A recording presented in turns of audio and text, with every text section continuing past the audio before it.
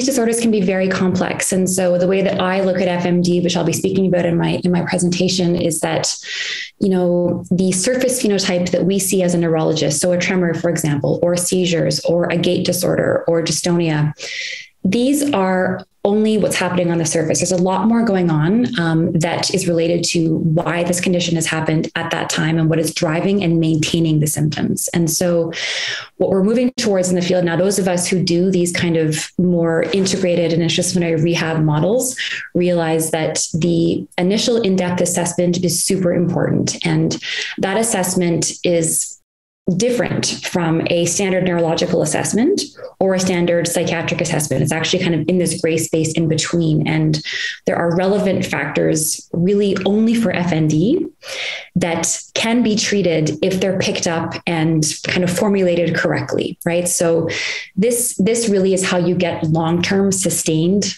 recovery from FND.